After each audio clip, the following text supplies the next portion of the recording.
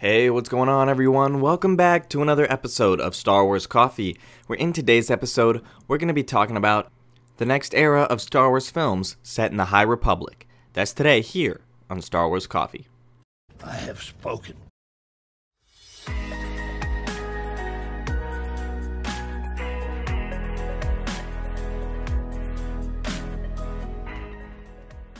Hello there to all of the returning subscribers, but if you're new to the channel and you're just finding me for the first time, be sure to hit that subscribe button, hit that like button on this video and any other video from the channel that you check out, and be sure to hit that notification bell so that the bell is completely filled in, as this is the way you will never miss a new video the second it goes live.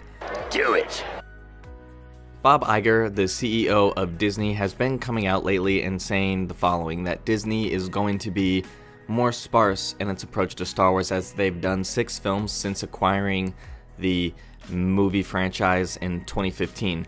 And with that being the case, there's going to be a lot more space in between these next couple of movies, whereas we would get 7 anthology, 8 anthology, 9. Now we're going to be doing it more sparsely. So the next Star Wars film isn't slated to come out until 2022, which, if you're with the rest of the timeline, is going to be after The Mandalorian Season 2, and likely after Kenobi and Cassian Andor's Season 1 and the Kenobi miniseries comes out, which gives us a lot of time from now to then. And what we are finding out is that Disney is, as I've been saying, I've said this in videos in the past, Disney is very good at putting things, hinting it, foreshadowing. They're very good at doing that. They're able to tie all of these different mediums together, which is something that I think is very important in the sense for the hardcore fan to really appreciate the storytelling that Marvel and Disney are able to do through all of these different mediums. But it's also important because it continues to give us a hint at where they're going to be taking the franchise. And if you recall, about a week or two ago, I did a video talking about these next series of Star Wars films about the High Republic. You can go check that video out on the channel for all of the major details about that production and what we know about it so far. But the reason I wanted to talk about it again today is because Marvel continues to release more Star Wars comics.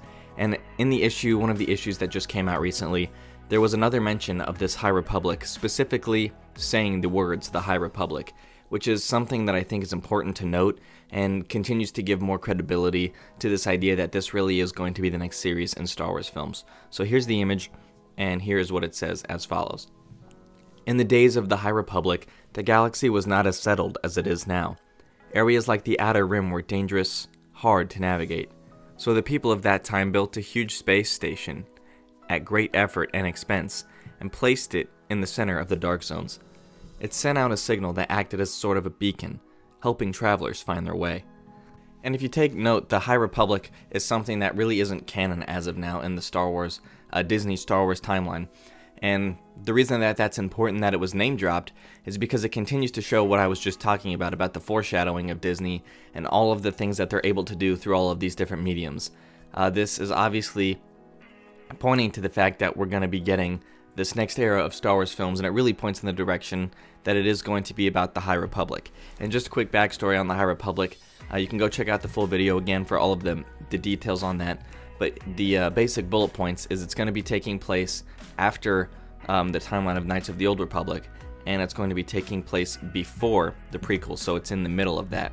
And we're going to be seeing potentially the only 2 characters we could see that we already currently know and in the established canon is Yoda and perhaps R2, if R2 units were already built at that point. But the only character that would have been around is Yoda, because Chewbacca, as in Solo, was only 190 years old. So depending on how close to the prequels they get, this would be the only other character that you might be able to see.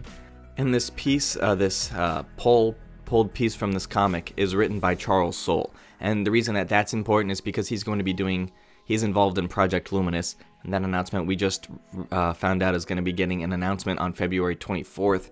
We're going to be getting that whole announcement there about what Project Luminous is and the details that it's going to contain. And Charles Soule has done a lot of Star Wars content in these last couple of years. He's done extremely excellent work, especially his Vader series. I highly recommend you go check the Vader series out. And the reason I say this again is because Disney is really good at hinting and foreshadowing and setting up the narrative that they're going to do.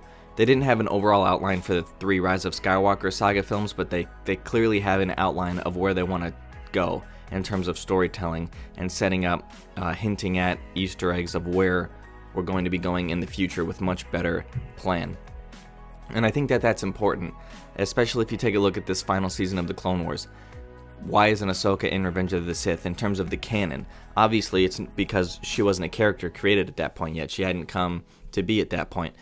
But now they have to put it into context of why she isn't in there, why she's gone, and we already know that because of Rebels and what happened with the fallout there. But clearly they're seeding it up to Revenge of the Sith, and this last season is going to be intertwined with Revenge of the Sith.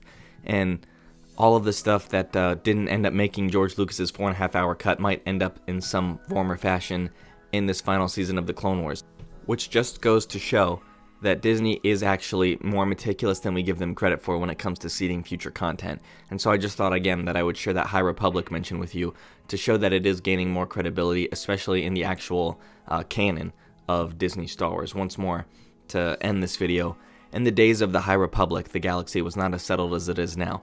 So it's going to be more of a chaotic environment. There will be Jedi involved, but there will also be heroes that aren't Jedi, villains that aren't Sith, etc. But let me know what you guys think about this. Do you think that this points to the High Republic becoming closer to fruition, being slated, maybe get that announcement with whatever Project Luminous is tied in with? Let me know in the comment section down below. Thank you guys for watching. May God bless you and the Force be with you. If you enjoyed this episode, and frankly, even if you didn't, don't forget to subscribe. Do it. And if you want to help spread the word, please give this video a thumbs up and tell your friends to subscribe.